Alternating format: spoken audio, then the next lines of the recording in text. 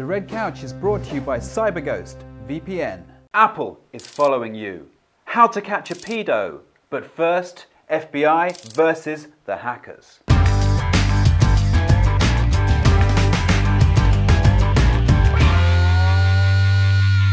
Welcome to The Red Couch, the web show about your internet freedom and security.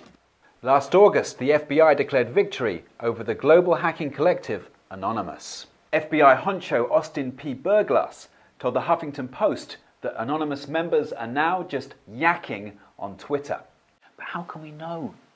Spies who cannot make public their identities declare they've crushed hackers whose names are secret. But now in November, an FBI document says that Anonymous has been hacking government computers and stealing sensitive information for over a year.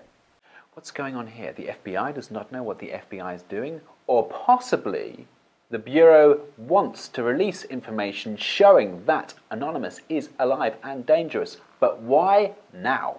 Well, a US court last week sentenced hacker Jeremy Hammond to 10 years in jail, despite the fact that he was working with the FBI and the judge in the case had a potential conflict of interests.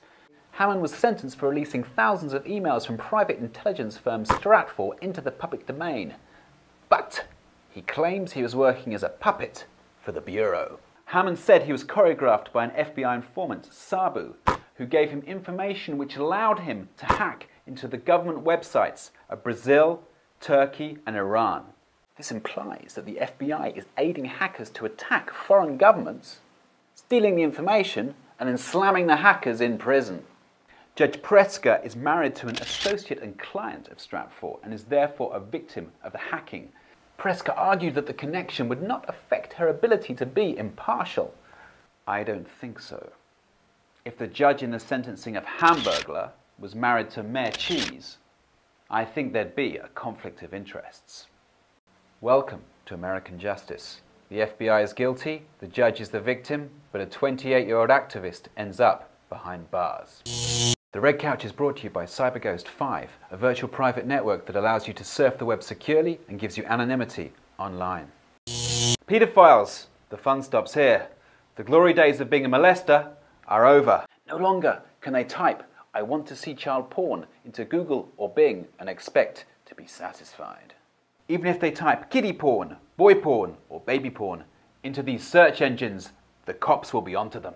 Under new measures launched by Microsoft and Google, they will censor users' access to child abuse in over 150 languages. But even Google boss Eric Schmidt admitted there's no quick technical fix for shutting down child abuse. This may stop the idiot pedos, the part-time pedos, and the weekend pedos.